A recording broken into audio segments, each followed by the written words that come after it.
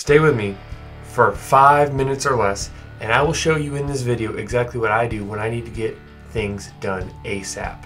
And when things are really important, the goals have big consequences and big rewards, I'm going to show you this tip that I use on myself and kind of give you some examples of what I used in the past and how I'm going to use it actually in the upcoming months. So stay tuned with me. My name is Jason Humphrey. I help coding bootcamp students get their first high-paying job as a software engineer. And if you have any questions on that, feel free to reach out to me. You can see all the stuff I have on my profiles. Let's jump into it. What do I do to get things done ASAP when they're a priority?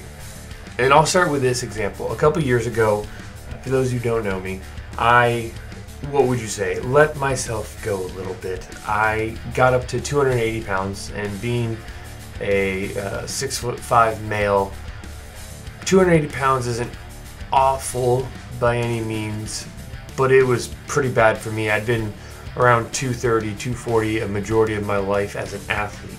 And so to get up to 280, not an athlete anymore, was pretty atrocious.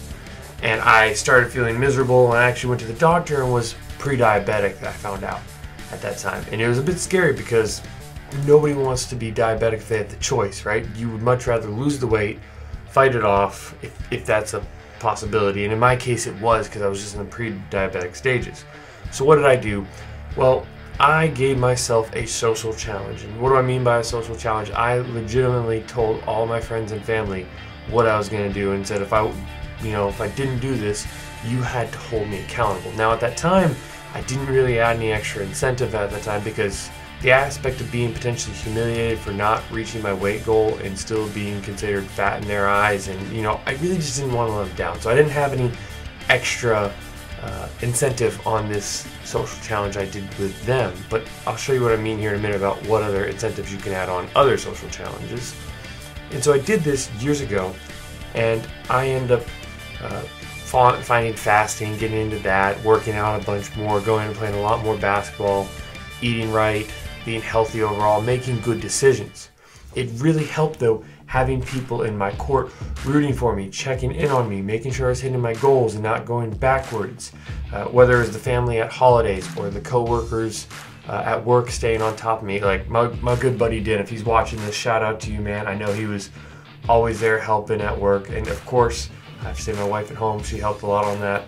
But that's not the point of this video. What I'm getting at is I did a social challenge with them, and the social challenge really, helped me out. But that's just one way I used it. And to finish off that story, I actually lost 80 pounds and got all the way down to 200 pounds.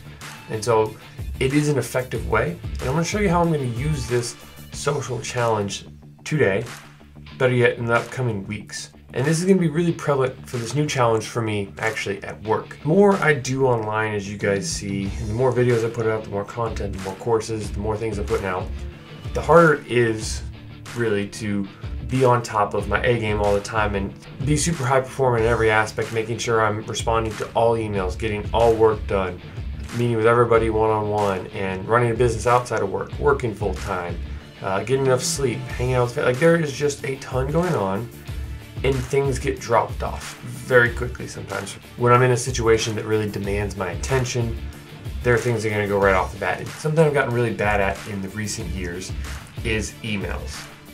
Maybe some of you have seen this. I know definitely my coworkers have, I know my family has, and potentially some of the people have emailed me. You might know it takes me a while to respond. And that's because when I get in these situations, I gotta get work done, I gotta meet with people, I've gotta be productive, I've gotta get a lot of things done. That's the first thing to go. And I'll admit, I'm awful at it now.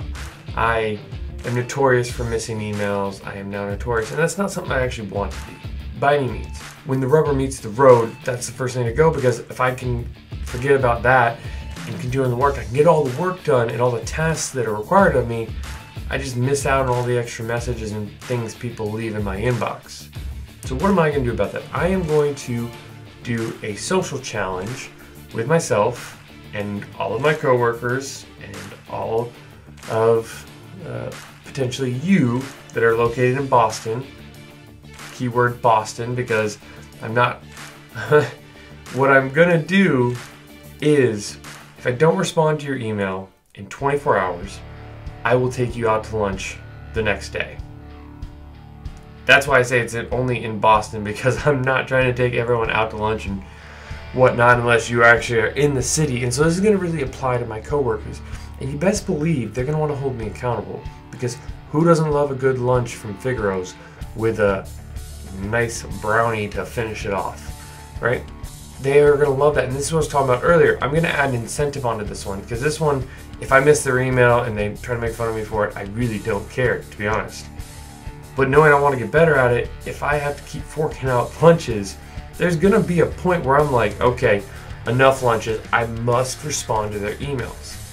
And so it's this idea of a social challenge, whether it's you don't want to be humiliated, whether it's you don't want to lose money, whether it's something that pulls at you to actually motivate you to do it, is what you have to do here. And generally, with people involved in adding the social aspect, is one of the best ways I've found. When something is really important, this is what you do, right? If it's life-threatening and you're pre-diabetic, very important.